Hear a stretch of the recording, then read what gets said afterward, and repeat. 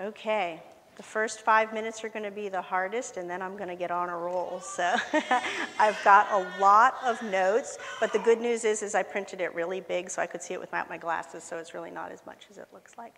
So, yeah, spiritual disciplines in the context of marriage and motherhood. So, first of all, we want to ask, what are spiritual disciplines? And so this is a very simple definition. Biblical practices that a believer does to grow spiritually in Christ and to build their relationship with Him. If you Google it, you'll find all kinds of different lists of what should be included on that list. And lots of people have written books about it, and study guides and blogs and podcasts. But I just decided I'll touch on these 7 basics. Prayer, Bible study, and fasting are the pillars. Journaling, worship, memorization, and discipleship, I think, are also really important. But there's lots of other things that could be included. These are just the ones that we women can really do. You know, like we're not in charge of our charitable giving usually, or where we fellowship or things like that so much. So these are the ones that are under our control as wives and mothers and as women. And in the context of marriage and motherhood was the assignment that was given to me, if you will. But I know that there's a lot of you here that aren't married and you're not mothers, and that's fine. I think a whole bunch of what I'll have to say will be very applicable to your life just exactly where you are. But I'm going to be unapologetic about the fact that that is kind of the context in which we're talking. So maybe you'll be married, or maybe you'll be a mother someday, or maybe you won't. Either way, that's fine. But that's kind of where I'm coming from. So that'll be the context. And then also, you know, we could have dropped the S on spiritual disciplines and just made this a talk on spiritual discipline, because I'm going to touch a little bit on some practical things, but I'm also just going to talk about the benefits of being spiritually disciplined. And I've got a lot of material, and I'm hoping we're going to get through it all and still leave time for us to hear from you. But I don't want to overwhelm anyone. I don't expect that all of this is going to apply to any one person here. I want you to kind of go through and pick up the nuggets that apply to you, even if it's just a phrase or a single thought, something that's going to bring you courage, like next Monday or 2 weeks from now when something just hits you, you know, right in the face that you weren't expecting. So that's the goal here. All right, I'm going to start, since nobody really knows me, with a very brief bio. The reason I have a picture of that sign there, was the ice cream sign that my husband and I met under 38 years ago. He owned an ice cream shop, and I went to work for him. And the ice cream shop closed, went out of business, and the sign was forgotten. And a number of years later, we found it at the back of his dad's barn, and we hung it up in our house. And it has been a reminder for me ever since that my primary role, since I said I do, is I am Mike's. I'm Mike's wife, the father of Mike's children, and now as he ages, I'm Mike's helper. And so that's the context of my life. And there's some pictures of my family. I should just say very briefly that both my husband and I were raised in non-Christian homes. We were born again a year after we got married, which is 32 years ago now. After about 10 years of walking with the Lord and the Lord graciously discipling us, we decided to move to North Carolina to a more conservative church. That was our first introduction to anybody like you all. And after being there for 17 years, we moved to Ohio, which is where we live now. We go to a very small church called Remnant Christian Fellowship that's not affiliated with anybody in particular. We're a pretty eclectic little group, but we are happy there. So that's our brief bio. Oh, and I have 12 children. Most of them still live with me. Yeah. One is about to be married. One is married. I will say this, everyone in my household is potty trained. They can all tie their shoes, they can all read. I'm down to homeschooling only 4 students, and many of my children do have a sincere and growing relationship with the Lord. So from this stage of life, I can look back and I am so humbled. And you know, when I look around at some of you young moms with your babies in arms and your toddlers and you're trying to get them to sit still through these sessions and everything, I am just so glad that I'm through that stage and I made it. Some of you older women are like, yes, I know what you mean. But I am so humbled that God carried me through, and I am just so confident that he will carry you through too. And that's kind of, yeah, Lamentations 3:20 says, my soul hath them still in remembrance and is humbled in me. And it goes on in the next verse to talk about hope. When I recall these things, it just gives me hope for the rest of you. So, yeah, in regards to the spiritual disciplines, most of us know what we're supposed to do, but I think most of us would also agree that there's higher ground. And the problem is not our good intentions. The problem is summed up here in Psalm 73:26, my flesh and my heart faileth. And the answer is this, God is the strength of my heart. So what does the Bible have to say about the spiritual disciplines? I think I mentioned that there is no biblical list of what you're supposed to do to be a good Christian on a daily basis. But it does say in 1 John 2:6, he that saith he abideth in him ought himself also so to walk, even as he walked. So how did Jesus walk out the disciplines? What do we see from Scripture? I'm not going to do an extensive Bible study, so you don't have to turn there, but I'm just going to point out a few things. In Luke 6:12, it says, and it came to pass in those days that he went out into a mountain to pray and continued all night in prayer to God. There's lots of verses that tell us that Jesus prioritized prayer. Even though he had a busy day of ministry, he often went aside and prayed. It also says in Luke 9:23, and he said to them, this is Jesus talking, if any man will come after me, let him deny himself and take up his cross daily and follow me. So apparently, Jesus really expected that this Christian life would require a daily denial of ourselves. Interesting that this was all said before the crucifixion, and he said, you need to take up your cross daily and follow me. I'll touch on being a living sacrifice later, but you know, he wasn't talking about dying for Christ. I hope we're all willing to do that, but he's talking here about us being willing to just go through life carrying a cross. And that's going to be probably more needful for all of us than just dying a martyr's death. And sometimes it's a little harder. And then in Matthew 22:29 it says, Jesus answered and said unto them, ye do err, not knowing the Scriptures nor the power of God. In other words, Jesus was implying that if you don't know the Word of God and haven't tapped into God's power, you're going to be in error. You're going to wind up erring.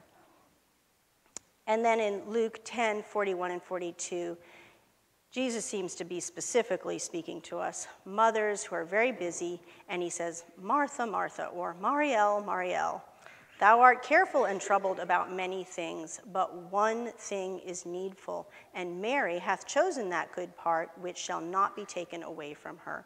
So what was that really good thing that Mary was doing that he commended? She was sitting at Jesus' feet, and Jesus is saying here that is the most important thing that you need to do. And I know some of you are going, I know, and I'd love to, and if I just had an hour a day to spend at his feet, that would be great. I get that. And if it were really an either-or thing, like either I spend time devoted to God or I have a clean house, or either I spend time devoted to God or I can homeschool my children, or, you know, you put anything in there, even if it was really that cut and dried, it would be worth it, according to Jesus Christ, to spend time at his feet. That's what it says. And I have found that that's the way it is. If I prioritize prayer, if I prioritize spending time with God, it actually goes better, homeschooling. It goes better doing the dishes. It goes better discipling my teens. Everything goes better. So it's not an either or, but even if it was, it would still be a priority to spend time at Jesus' feet. So here's a few Greek words just to make myself look really intellectual. I like these. Orthodoxy is the Greek word that talks about what we believe. Orthopraxy is what we do. It's our practice. And so what we believe needs to turn into what we practice or what we do. That's what the spiritual disciplines are going to do. Pistis means faith. Pistos means faithful. Pistis is a noun. It's a person, place, thing, or idea. Pistos is an adjective. It modifies nouns, right? So what we have becomes what we are. Faith needs to become faithful.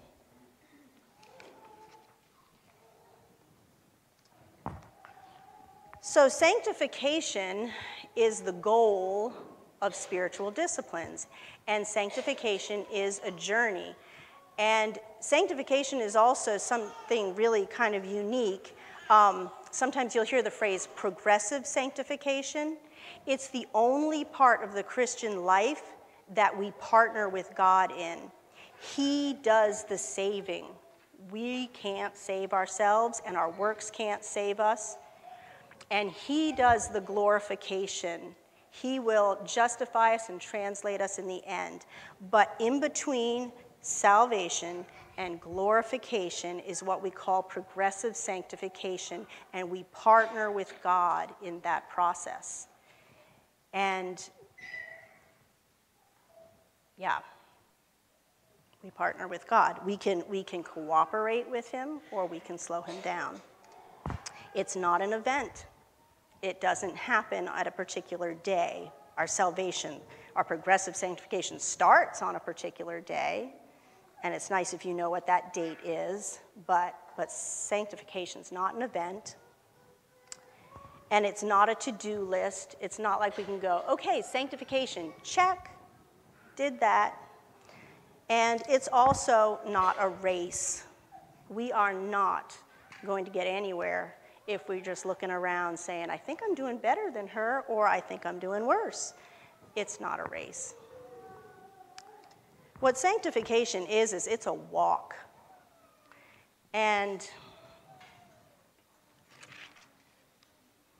I just was struck with this realization several weeks ago that when Jesus walked on the water that time, when he came to his disciples and they were in the midst of the sea, he had been on the mountain praying, and I looked at a map, and based on where he had been preaching and where he probably went into the wilderness or up into the mountains to pray and where the midst of the sea was, it's probably several miles from the mountaintop to the midst of the sea.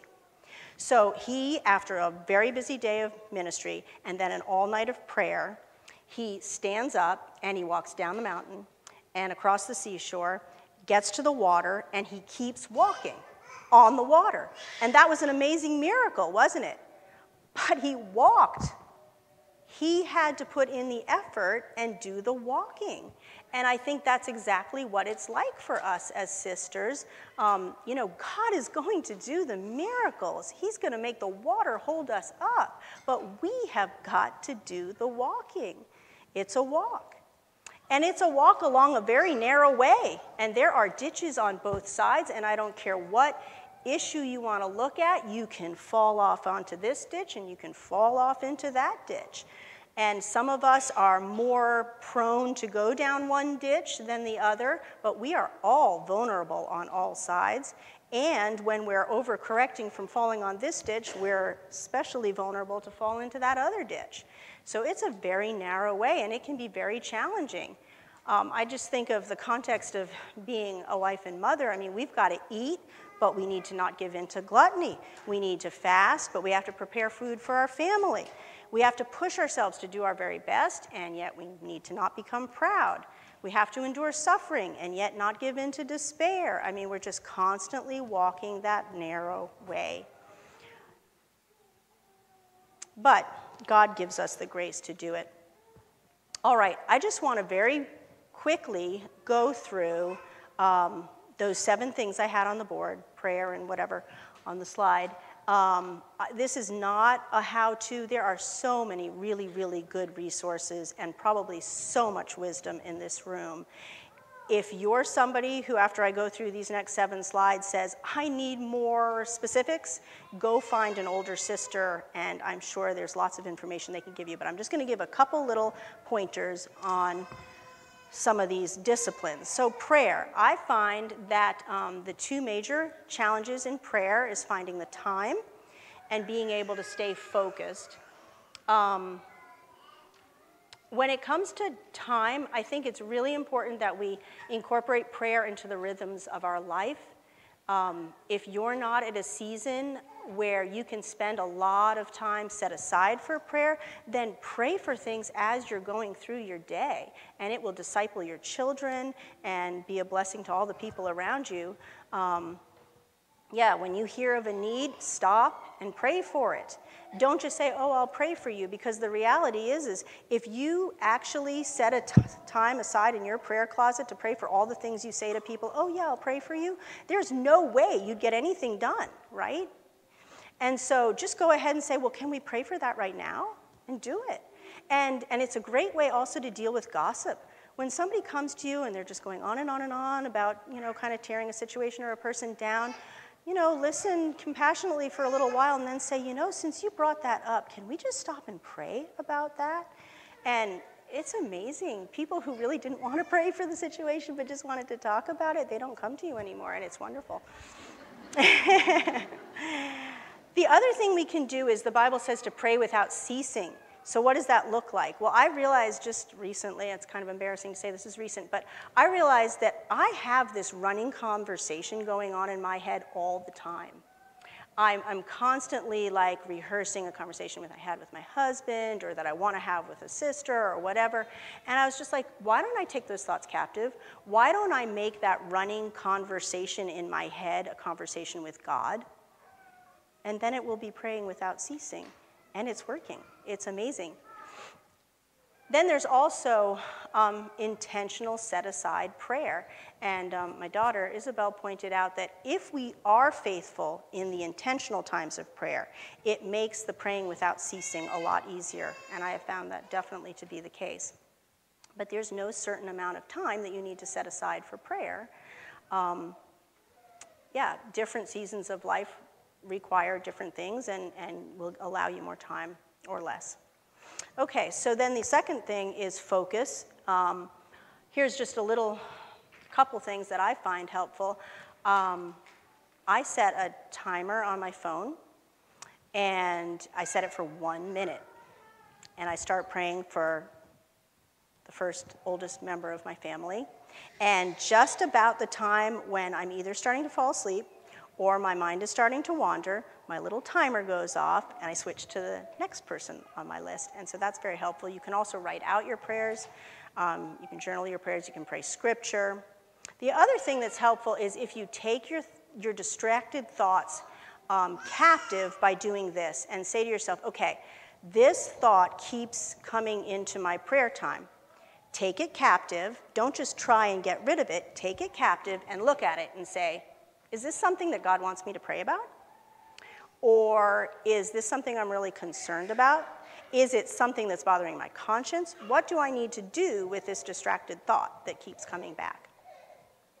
And then lastly, I'll just say this, that the Bible does say a few things about the morning. In Psalm 5:3, it says, my voice shalt thou hear in the morning, O Lord. In the morning will I direct my prayer unto thee and will look up. I know that some people are morning people and some people are not, and that's fine. I'm a morning person. The way I prioritize my day is anything that's really important that has to be done, it gets done before noon. So I pray in the morning. But even if you're not a morning person, and even if you can't do a whole bunch of prayer in the morning, it is a great time for you to at least start your day thinking about God. Just swing your feet over the edge of the bed and say, okay, Lord, How do you want me to do today? Just start there. Start the conversation in the morning.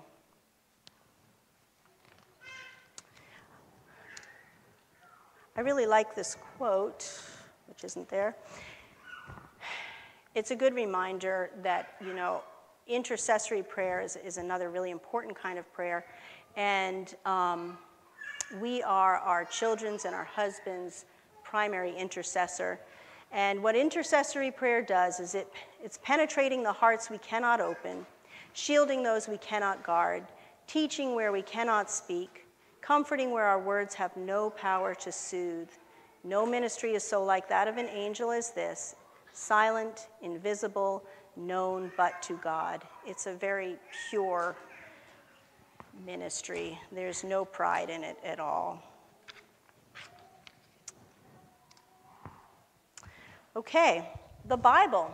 It's the very bedrock of our faith. 2 Timothy 3:16 says that it's profitable for doctrine, reproof, correction, and for instruction in righteousness.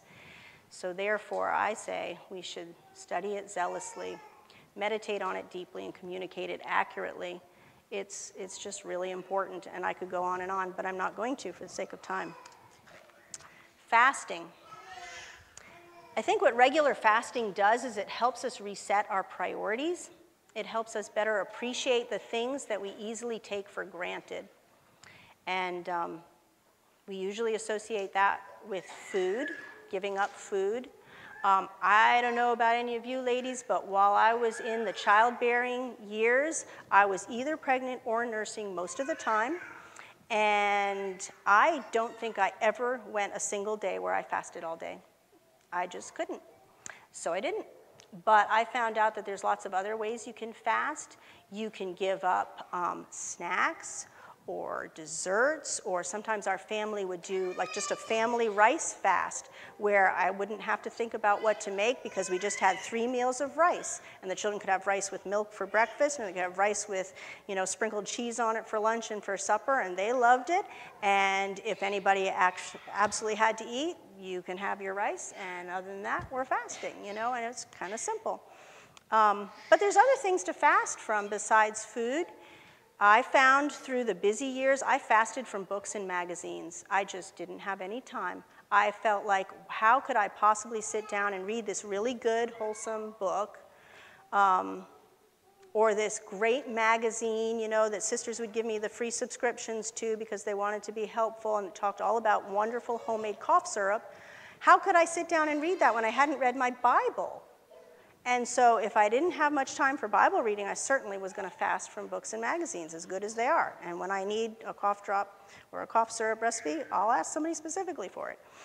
So I also found that I needed to fast from sleep. That was really hard.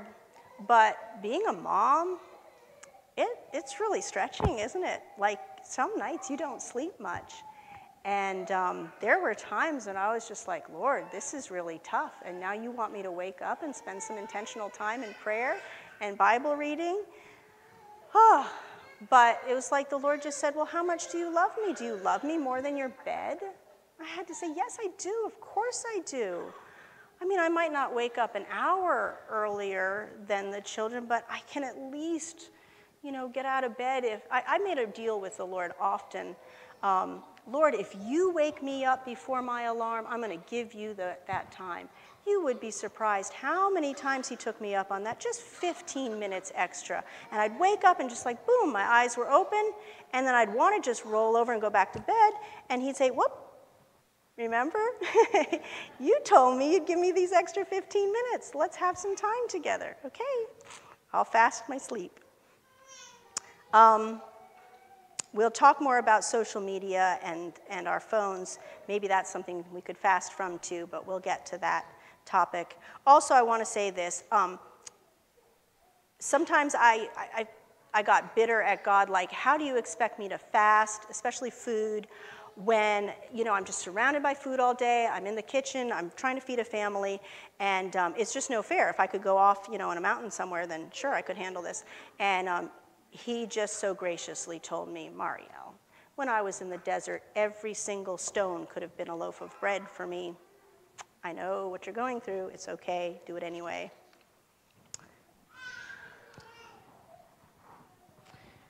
Journaling, I just want to mention it really quickly. It's not for everyone. For me, it's really, really important because for me, I haven't really learned a lesson until I've written it down. Other people, you know, they don't really learn a lesson until they write a song about it or whatever. But for me, writing it down is really powerful. We talked about writing prayers. That can be helpful.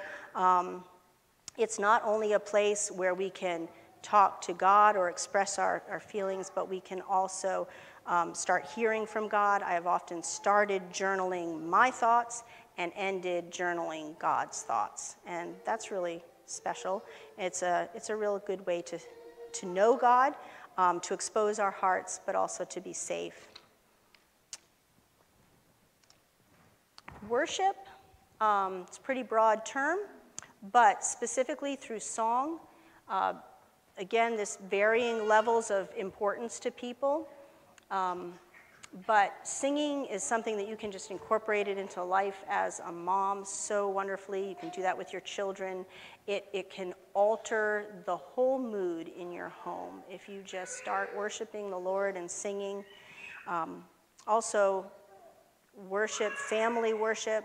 If your husband is not making a priority of family worship, and if you have the privilege of homeschooling, which I did, then you can make worship part of your school day, and it won't get left undone.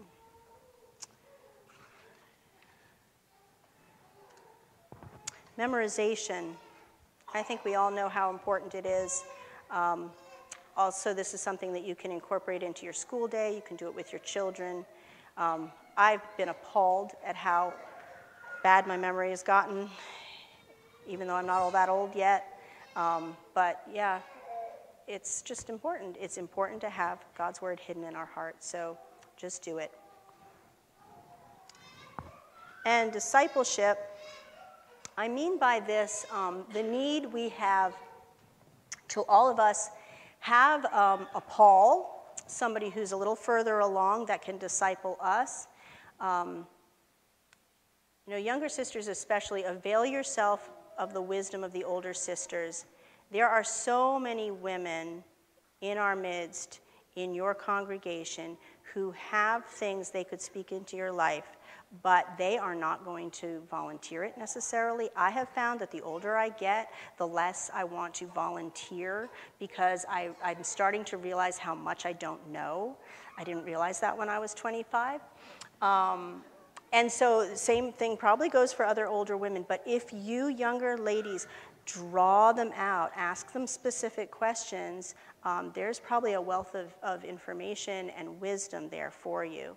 But you also should have a Timothy. You should have somebody younger than you, no matter what age you are, that you are discipling, that you are pouring into. For most of us, that's our children. And if that's all it is your children, then don't feel in the least bit apologetic. That's enough. If you are actually raising true disciples, it is going to take just about all you've got to give it. And especially if you have, a bunch of children, they're all at different ages, they all have different needs. Pouring into their lives, if that's all you do for the next 20 years, is a totally full-time job. But if that's not a full-time job for you, then purpose to go out and find somebody who needs to be discipled. And that should be easy enough if you're part of a fellowship. There's usually somebody who could use your input.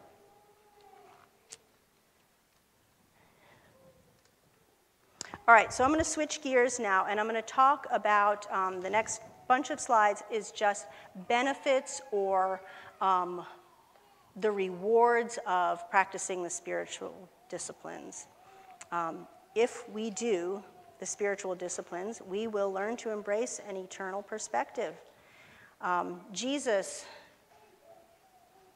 was in the Garden of Gethsemane, and his soul was troubled, just like ours are at times.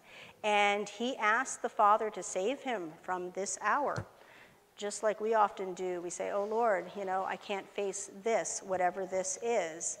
But then he did something that we can only accomplish if we are spending time at Jesus' feet, and that is he acknowledged that his trial had a purpose that transcended his own concerns. And he said, "But for this cause came I unto this hour. Father, glorify thy name." If we're spending time in the spiritual disciplines, we'll be able to say that too, and have an eternal perspective on it. Without an eternal perspective, we will run from suffering, and with it, we embrace God's will, regardless of the personal cost.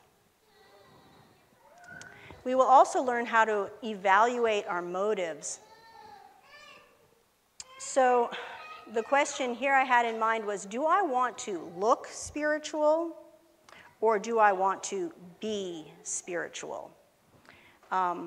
What's good about the spiritual disciplines, prayer and Bible study and memorization and fasting, is it's basically hidden. And so it guards our hearts against hypocrisy, because nobody usually knows if we're really doing those things or not. So, we need to be painfully honest with ourselves, with our motives, and ask ourselves, am I more concerned about making good impressions or with pleasing the Lord? Yeah, I think I'll leave it at that.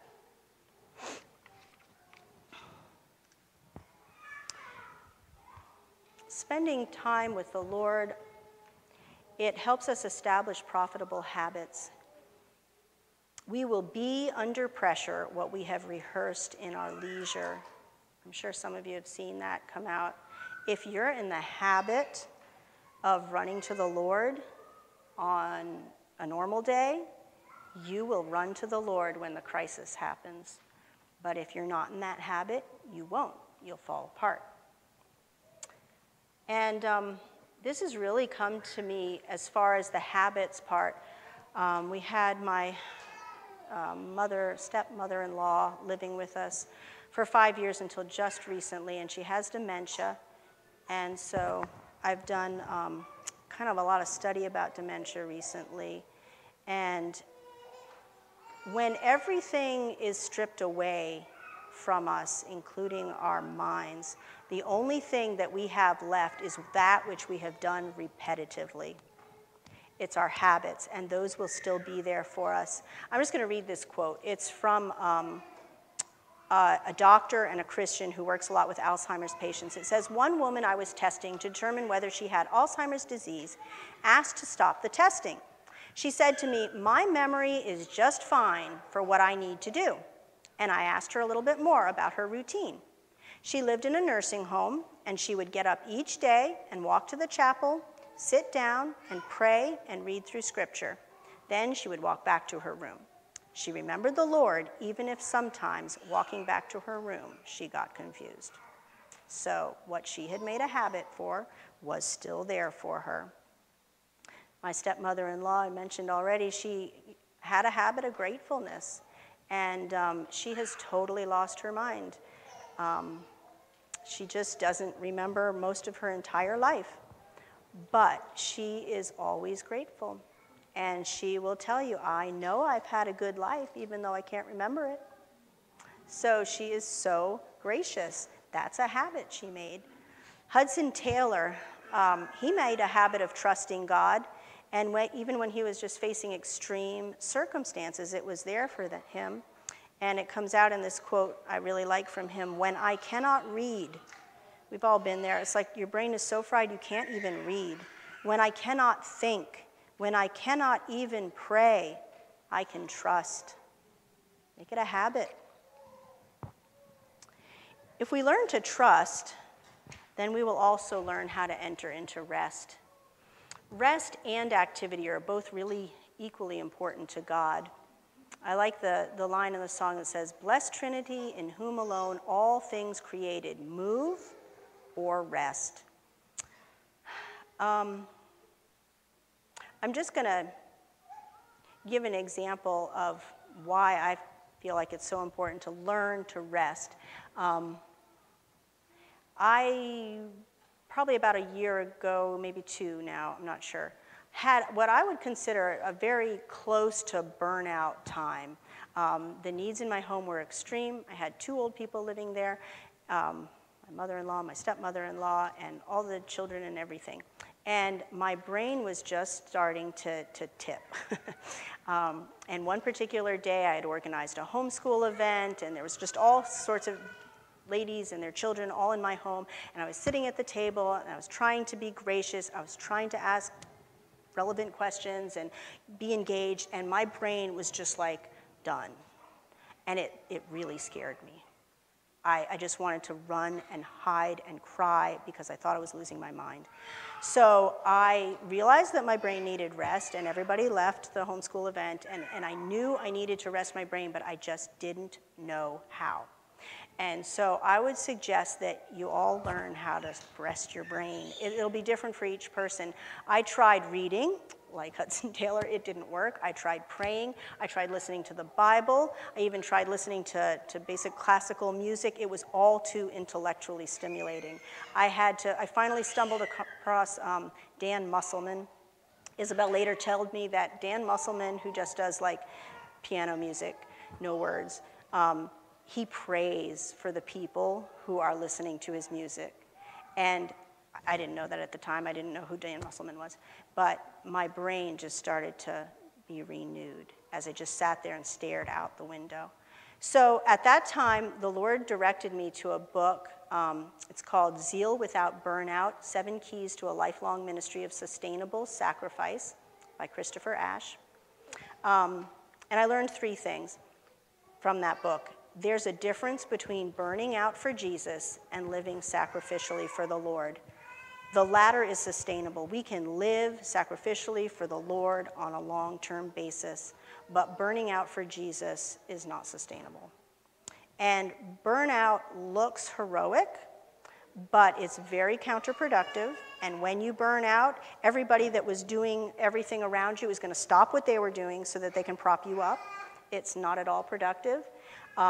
So it might look like, oh, what a hero you are, but it's really not going to help, and it's probably fueled by your carnality and your pride. So learn to rest and learn to say no. And the other point that he made in that book is, I'm dust. I was made from dust, and I'm going to return to dust. And even though right now I have health and a mind that works, I am still dust, very vulnerable, very close to disintegration at any moment. And I need to just be reminded of that sometimes. And I need a Sabbath rest. Sorry, 4 things I learned. And so I started taking a Sabbath rest. That may not be Sundays. For most of you moms, it's not Sundays. That's not very relaxing, especially if you happen to be like the pastor's wife or whatever. So find other ways to have a Sabbath rest. That might be nap time when your children go down. Make yourself not do the laundry. Take a Sabbath rest, you know. Or maybe what I started doing was during that particular season, I said to my family, 1 night a week, right after supper, I'm not helping with any cleanup. I'm not putting you all to bed. I'm not getting up with grandma during the night. I'm going to sleep in the cabin. Goodbye. And I did that for a few months, and it helped. But yeah, so we need to be willing to do those things for the sake of everybody around us who are looking to us. The other thing, I'll just throw this in here, is that I think sometimes we need to be okay with sitting before God in stunned silence. I got that thought from Ezra, where he rent his garment, he plucked out his hair, he sat down astonied, the King James says. And sometimes I've felt like this. And sometimes we think that's a sign of defeat, or it's a sign of psychosis. But I think it might be exactly where God wants us sometimes. I think of the Queen of Sheba. She was in the presence of Solomon, and yeah, she had no more spirit in her. That's sometimes where God wants us to be, just unable to rally, and that's okay. So we need to learn to rest. We also need to learn to cultivate the secret place. Psalm 91:1 says, "He that dwelleth in the secret place of the Most High shall abide under the shadow of the Almighty." So what does that mean, the secret place? I think of it as being intimate with God. We need to know God, but we also need to be known by God. And that can be scary. You know, maybe there's someone in this room who, just that word, to know, the King James uses it to talk of intimate relationships with a husband and wife, you know. It's the same word here. But the Bible says that we're a daughter of the King, we're a child of God, we're a joint heir with Christ, a sister of the Lord, a bride of Christ. These are really intimate family relationships that he's talking about. So when we're spending time with God, we need to be okay with cultivating that kind of an intimate relationship. And I don't mean anything weird here. I just mean that God needs to be the first place we run. Don't run to your girlfriends. Don't run to your children. Don't run to your husband. Don't, when you're facing something, get in the habit of running to God. Let him be your bestie, the first one you go to with your intimate concerns and cares. I think if we cultivate that secret place, if we learn how to run there, then we can withstand the betrayals and the shortcomings of other people. Jesus did this. He longed for the companionship of men when he was here on earth, and that's why when he was in the Garden of Gethsemane, he invited Peter and James and John to be with him in his hour of agony, but they let him down. They fell asleep. He was alone with God, and we will be too. And similarly, when things are going well, we want to share that with other people. But Jesus was our example in that too. It says when men were approving of Jesus and saying, Hosanna, he did not commit himself unto them, because he knew all men and needed not that any should testify of man. So the only way that we'll be able to follow Jesus' example and not be swayed by people's betrayal or their praise is to be intimate with God and to cultivate that secret place. So we also need to prepare to be a living sacrifice. Dying is an event, like I mentioned earlier, but living as a sacrifice takes discipline, and it's a daily thing.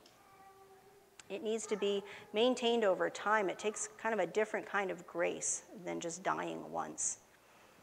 1 Peter 4:12 says, Beloved, think it not strange concerning the fiery trial which is to try you, as though some strange thing happened unto you. Trials are not strange. They're actually commonplace, and we need to just be okay with that. And that takes time in the spiritual disciplines. We often feel like suffering is a test of God's faithfulness, and we kind of, Lord, where are you when I need you? But suffering and trials, they're a test of our faithfulness. They're a test of our character. So we need to learn to be okay with that. And I realize that I know I am a very pampered Christian compared to so many who have walked through so much. So being a living sacrifice is just sometimes being really honest about how little it takes to make me irritable, how very little it takes to ruin my day, If I feel like it's not taking much to ruin my day, it probably means that I need to be spending more time with the Lord and recommitting myself to being a living sacrifice. So practicing the spiritual disciplines give us an opportunity to exercise our willpower. Good soil is a soil that possesses sufficient intelligence to recognize a wise choice. That's important. But also sufficient willpower to accomplish it. And if we're not exercising willpower in our daily lives, it's not going to be there for us when we really need it. Must is it's actually an easier taskmaster than should. And this is what I mean. If you must do something, if your child falls down and is hurt, you run to them because you must. You drop everything and you go. If your church has certain standards, and if you didn't do them, you would be excommunicated, then that's a must, and you're going to make it a priority, right? But there's lots of things that fall into the should category, and I think the spiritual disciplines are that. Nobody's going to enforce or even know if you spent any time this morning reading your Bible. So it's a should. And it's easy to put it on the back burner because it's a should. It's not a must. So what you need to do is rally your will and see the shoulds of life as an opportunity to exercise that willpower muscle. There's a lot of examples in the Psalms of this. Psalm 77, I'm not going to turn there right now, but look at it later if you want to. It's a really good example of the power of the will in a renewed spirit. If you look at verses 1 through 9, I think it's David is the writer of that psalm. He's rehearsing the trouble, the confusion, the despair. But then he switches, and in verses 10 through 12, he starts exercising his will, and he says, I will remember, I will remember, I will remember. And then he goes on to say, I will meditate, I will talk of your doings. He just starts exercising his will.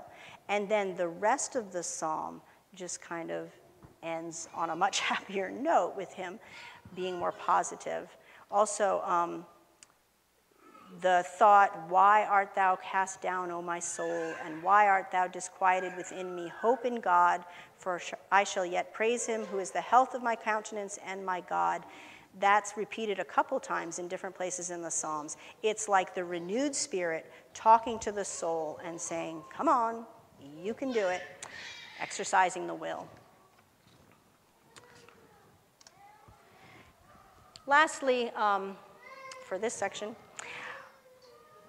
practicing the spiritual disciplines will help us to create a legacy. I don't know if you can see that, it's kind of small. If we did the best we could with what we had, that fact will gradually become more and more apparent to our children as they become parents. But if we consistently made soft decisions and selfish choices, that too will become increasingly obvious to our children as they view their past through the lens of adulthood. What is your legacy going to be? Are they going to look back and say, well, Mom, she meant well, but she made a lot of soft decisions. They're going to see it once they're adults. What's your legacy going to be? What are you going to inspire them to do? I think the goal is to live without regret. As I look back over the last 30 plus years, I do see that there was higher ground. There were things that I could have done and I didn't do, and there's things that I did that I could have done a lot better. But I think I can honestly say that I was walking in all the light that I had, and that there was never a time when God prompted me to do something and I said no.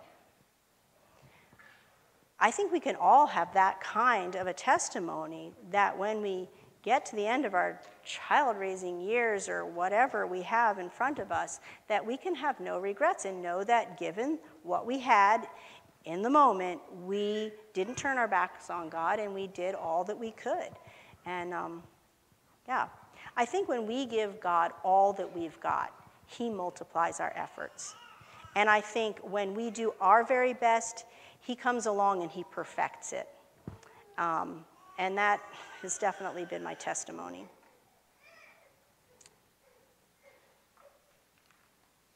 Okay, we're going to switch gears and talk about some of the possible hindrances or pitfalls, things that can draw us away from being spiritually disciplined. So the first one is ignorance. I think as women, we tend to feel limited by what we were taught or how we were raised. But I think God wants to give us everything that we need. He's not limited by what we were or weren't taught. As a matter of fact, Jeremiah 33 says, "Call unto me and I will answer thee." We're all familiar with that part of the verse. And then it goes on to say, "And show thee great and mighty things which thou knowest not." So when we call on him, he's not going to tell us what we already know or what the good things we were raised in. He's going to tell us the things we don't know. And so that doesn't need to be an excuse. What a blessing. Idle idealism. I don't know about any of you, but for me, it's easy to say, oh, if I were a missionary to Timbuktu, then I'd be faithful. Or if my husband was a pastor, then I'd really press in and be faithful. But that's all just idle idealism. He wants us to be faithful right here, like with the dishes and the children and the diapers and the whatever. Right here, right now, where we are, that's where we need to be faithful. And if we really would be willing to go to Timbuktu and to die for Jesus Christ, then why don't you just wake up early and pray and read your Bible? It's really much easier, and it will be productive for you. So sometimes we need to be willing to go, but sometimes we need to be willing to just stay and be faithful. Another really big stumbling block is disorganization. Has anyone seen my time? I don't want to meddle here at all, and I know people have different ways of organizing their time, but I do want to just say a few things, and that is that for some, being good stewards of our time is easier for some people than it is for others, but we can all learn how to be good stewards of our time. And I have been really greatly served by being scheduled and organized. When I'm exhausted, my brain is foggy, then my schedule tells me what to do next.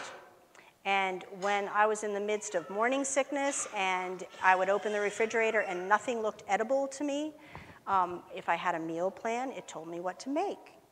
And when I feel stretched thin and pulled in all kinds of different directions, it helps to have a regular place where the school books are kept, and I can just go there and find them. It's not that I'm an organized person because I am some superhuman. I am an organized person because I'm very weak and frail, and my organization is my crutch and helps me get through my day. So I think that's the purpose. Now, there's a need for balance there. Your schedule should never become your God. It's not the end of the world if your schedule isn't followed. There's a place for spontaneity and flexibility. Those are both very important things. But if you don't have a routine from which you are flexing, then you're not being flexible, you're being undisciplined, right? And I think children do best with a schedule. I mean, children are going to be fussy sometimes, but children that have a rhythm to their day, they know when to get hungry, and they know when to feel sleepy, and it just makes them feel more peaceful. So, also, the other thing about organizing our time is that those things that are limited are precious. The reason gold is precious is because there's a limited supply. When gas prices go up, it's because something's happening in the Middle East and gas is becoming precious. And so anything that is limited is precious. But we all have the same amount of time. So how do we teach our children to steward their time and treat it like something precious? None of us knows exactly when our time's going to run out. So how do we teach that? Well, I think the way we teach that is by organizing our time. And I'll just give you an example. The other day, this just hit me. I was about to jump in the shower. Something had come up, and I hadn't been able to go through my morning routine the way I wanted to, and I knew I was going to be running late for 8 o'clock group time, which is how we start our school day. And so I just shouted out of the bathroom, guys, we're going to be a little bit late on group time today. A little bit of flexibility needed. And the reason I did that is because I taught my children that I value your time. Otherwise, they would have been all sitting there at 8 o'clock, and I would have been running 5 minutes late, even if it was just 5 minutes. They're sitting there twiddling their thumbs waiting for mom. I value their time, and so I'm going to tell you ahead of time that we're going to have to flex a little bit. And it also teaches them to do the same, to value the time of others, to treat it as something that needs to be stewarded. All right, enough of that. I've got lots more notes on all of these things. But social media, in quotes, because it's a buzzword, social media is not the only distraction. Any kind of technology can be a major distraction, but yeah, there's a lot of different opinions on the use of technology. I realize that. Probably a lot of them represented here. I think all of us would agree that technology is not simply good or bad. So I think what we would all agree on is that it does need to be managed. And I use my phone a lot. I have a smartphone. It's my calendar. It's my to-do list. It's my calculator. It's my Strong's Concordance. It's my encyclopedia. Sometimes it's my shopping cart. I use it a lot. But what I don't want it to be is something that it's not my entertainer, my escape. I don't want it to be what I grab when I'm bored or I'm discouraged or I'm lonely. I want my phone to stay a tool and not become my toy. Because if that phone is allowed to be my toy, it may soon become my addiction.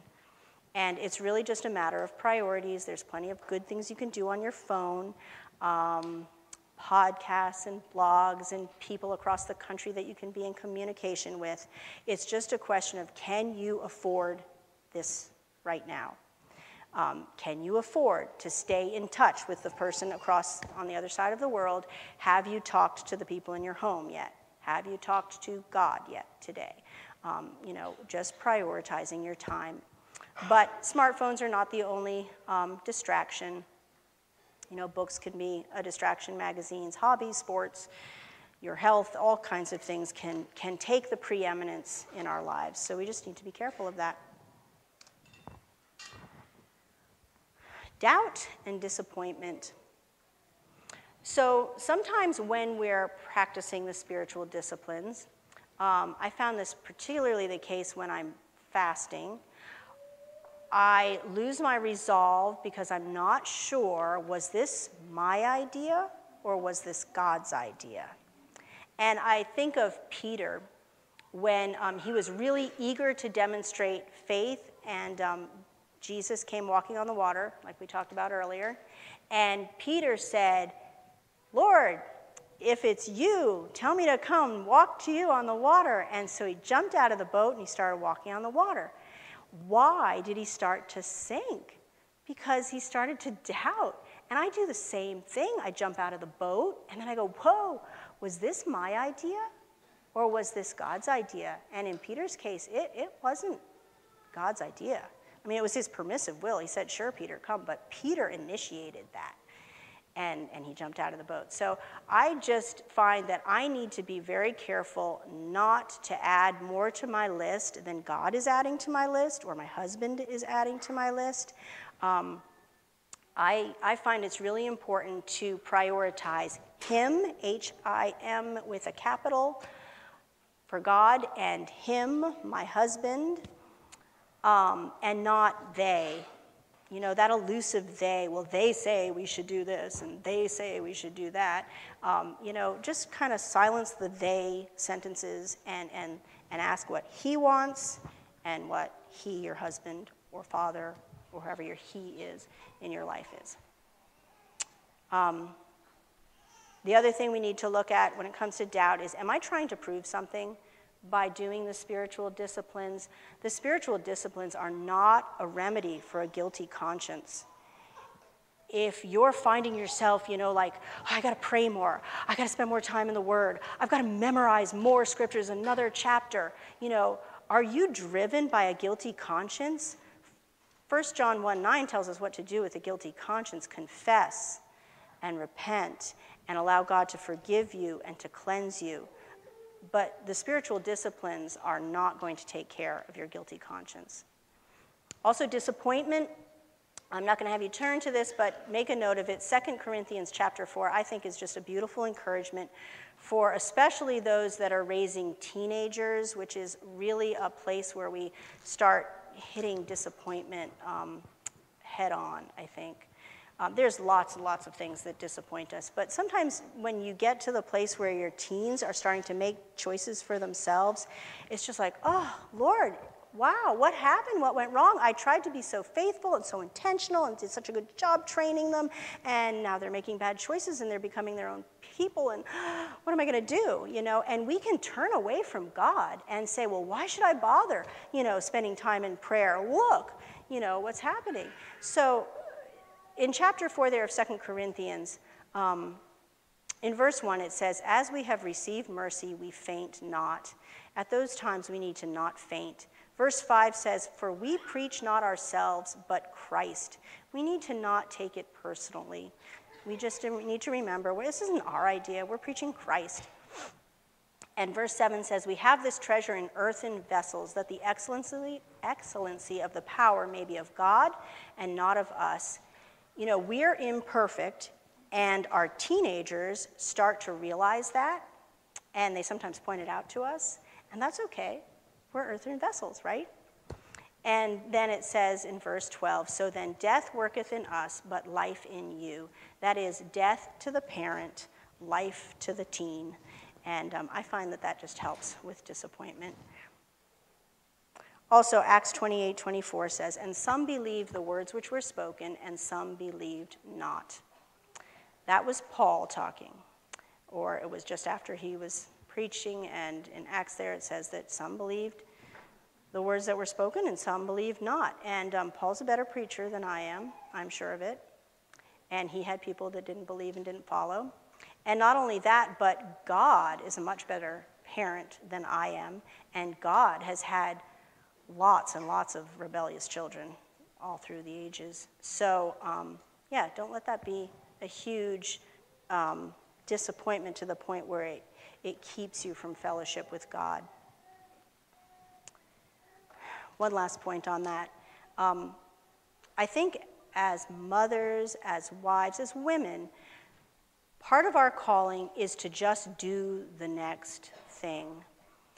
Joseph of Arimathea was a very good example of that, I think. In John 19, we read about how after the crucifixion, Joseph would have felt the same disappointment that all of the disciples were feeling, like, we thought he was the Messiah and now he's dead. Talk about disillusionment and disappointment. But he didn't just run away and hide and cry like a lot of the other disciples did. He went, he begged the body of Jesus, he prepared it for burial, he provided a place of burial, and he took the body there. He just kept going and did the next thing. And I think as women, that's what we need to learn to do.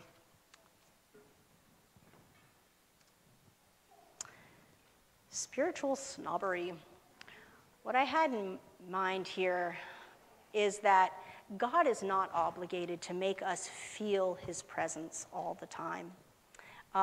We shouldn't be spiritual snobs to the point where it's just like, well, I'm not going to spend time in devotions because right now I'm just in such a dry season and I don't feel his presence anyway. You need to do it anyway. You just need to keep going. There are times when I sit down with my Bible and it's just fresh and I'm getting new insight and it's exciting and it's wonderful and that's great. But I still need to open up my Bible and at least read one chapter when it's totally dry and God feels totally distant. We just still need to keep going and trust the process. Go through the motions and trust the process.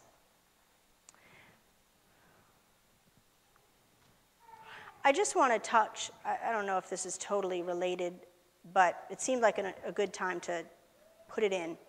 On the topic of emotions and how we feel, I have found that sometimes I have just this underlying low-level anxiety.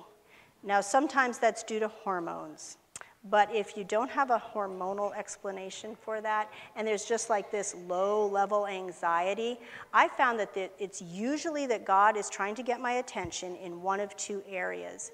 Either there's something God wants to change in me, so I need to ask him, Lord, what are you putting your finger on? What do I need to confess? What do I need to change? What is it that you want to change in me? Or there's something that God wants to change in somebody else, and he wants to do it through me. And so he's giving me that little feeling of anxiety every time I think about my certain child. And so I have to say, okay, Lord, what are you trying to say? What do you want me to do in regards to that situation or whatever, so that you can either change something in me or change something through me. And if we're quick to check our conscience and we're quick to do whatever the Lord tells us to do, even if it's really small and simple, or if it's big and hard, then we don't really need to live with that low-level feeling of anxiety for very long. We can clear that up. All right, old and gray, we've come full circle. So you've all probably heard of Corrie ten Boom, and she was just an amazing woman. She preached the gospel, encouraged others when she was in a Nazi concentration camp, and then afterwards she traveled the world teaching others about the power of forgiveness and telling her story. And it just hit me all of a sudden once that she started all of that when she was over 50. Like, she didn't go to the concentration camp until she was in her 50s. And then she had a 30-year ministry. So it is never, ever too late to start. God can certainly take you from where you are and move you forward. It may be that you look back on your life if you're old and gray, and you say, oh, I've missed all my opportunities. I just didn't do a very good job when I was a mom, and I have so many regrets. And I understand. I totally understand. But, you may be at the very beginning of your life's work. What you will go down known for, like Corrie ten Boom, may not have even started yet. We often talk about giving God the best years of our life. Who are we to determine when those best years are? It might be when you're in your 20s, but it might be when you're in your 60s or 70s. Just determined to give God whatever you've got. And, sometimes as we age, like I mentioned, we tend to be very aware of what we don't know, and so we're maybe a little bit more reluctant to open up our mouths and to teach, and we become a little bit less dogmatic, if you will, because life has just softened us a little bit. That's okay, but do recognize, older ladies, sisters, we are called, we are mandated. The Bible tells us to teach. And so whether it's comfortable or not, if you're an older woman here, you're in a season where you are called to teach the younger ones. And we need to show God's strength to this generation, the generation that is surrounding us right now.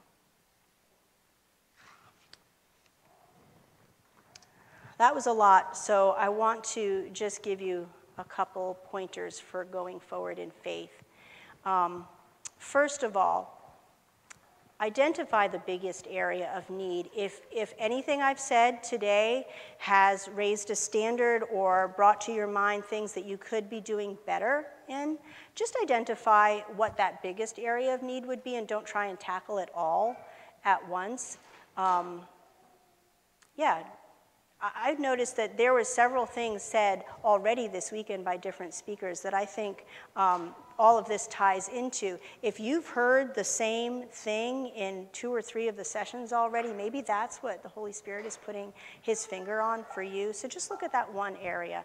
Set concrete and attainable goals. If you're not spending any time on a consistent basis in intentional prayer, do not start even with 15 minutes.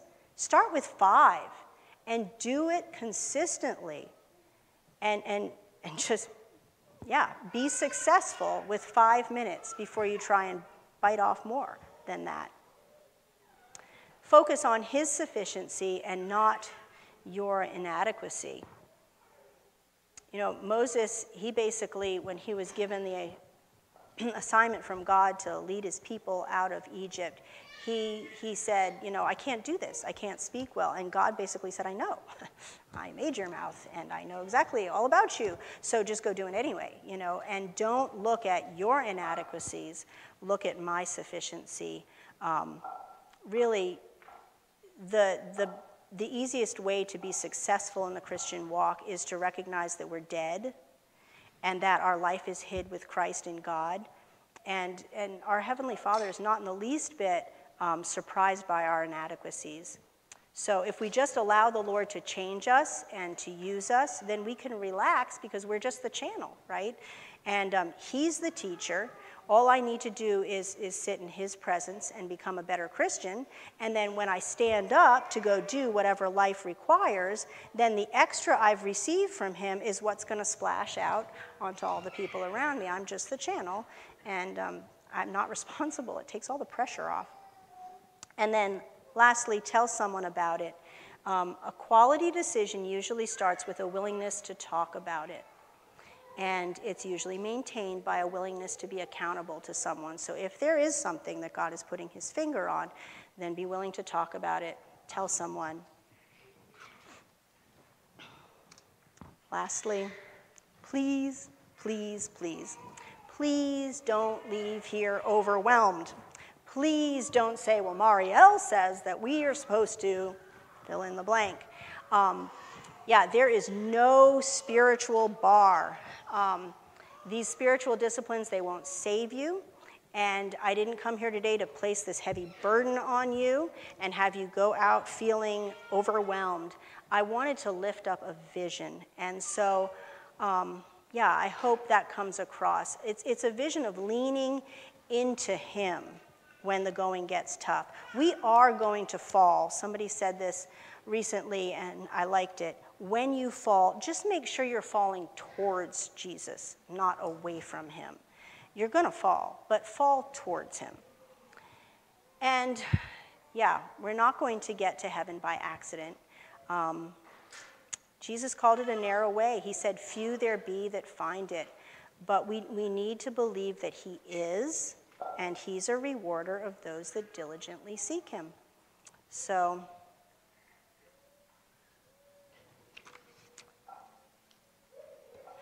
the whole point of all of this, of the spiritual disciplines, of being spiritually disciplined, is to be faithful. That's the word that just keeps ringing in my mind, is faithful, faithful, faithful. I may not do anything great for God, but I can be faithful. Different speakers already brought this out. The first evening, it's his name, Kevin or Keith, he brought out being mature. Brother Joel, he brought out being an overcomer. Just now, Brother Philip, he brought out being a pillar in the church, and he said, brothers and sisters, you can be pillars in the church. We can be faithful. We can do this. But what does it look like? What does faithful look like? Faithful is not complaining. Faithful is not fainting. Faithful is pressing a little bit past comfortable. Faithful is refusing to make soft decisions that pamper the flesh. Faithful is putting God first and others next. Faithful is serving our local congregation. Faithful is being a godly example to our families. Faithful is rising early to read the Bible. Faithful is spending time in prayer. Faithful is fasting. Faithful is dying to myself and allowing Christ to live his life through me. So may God grant that each one of us can be found faithful. Okay, ladies, we have just a few minutes here for questions, comments, input from you. And I feel like my plate is really full of things to think about and digest from this. And there's so many things we could talk about, but maybe I'll let you, if you have something that you'd like to share here, just raise your hand and I'll quickly bring the mic to you. We'll just take a few minutes for this.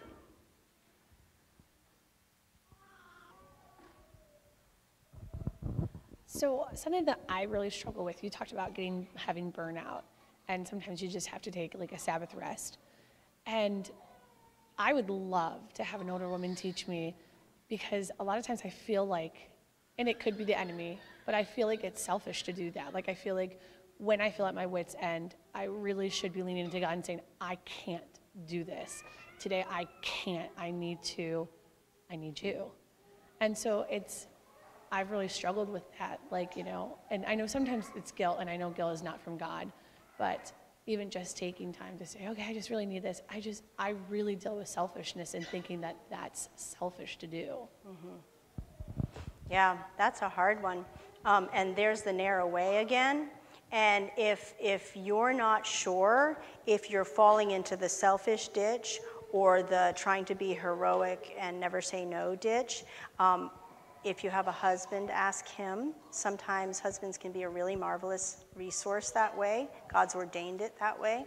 Also, ask others around you, other sisters in the Lord, but ask the Lord too.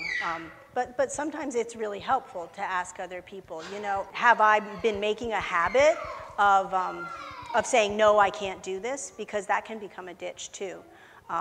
But I know what you mean. You know, sometimes you can get into the overachiever thing, and you want so bad to do the right thing that it feels selfish to give yourself any time. And I'm not talking about me time and pampering yourself, but, you know, sometimes just being really practical, yeah, can be helpful. You were saying how we should not let our guilty conscience be the driving force for thinking we need to pray. So one thought I had on that was that we should cultivate a hunger. If we don't have the hunger, ask God for the hunger. And that's a journey I've been on years past, where I just ask him for the hunger, and that is the driving force that takes me to the Bible and into prayer and just seeking his heart. That's good. Yeah, to the hungry soul, every bitter thing is sweet. Amen. Let's ask for the hunger and thirst after righteousness. I'll just say one quick little thing that's helpful with journaling too is even when you write down your prayers, it's helpful because you can go back and see where God answered it and then write in the answer, and you might find it was 3 weeks later or 3 months later or just a few days later, and it's an encouragement that God really does answer those prayers. Amen. I don't know if you can give some advice on this, but one thing I really struggle with is I have a chronic disability, and, finding the time and finding, what happens when that schedule gets disrupted, not by my own wanting or the children or anything like that, but it's purely, I end up in bed for a couple of days because my illness is taken over, and then I often find myself, then my mind goes down that path of, that guilt.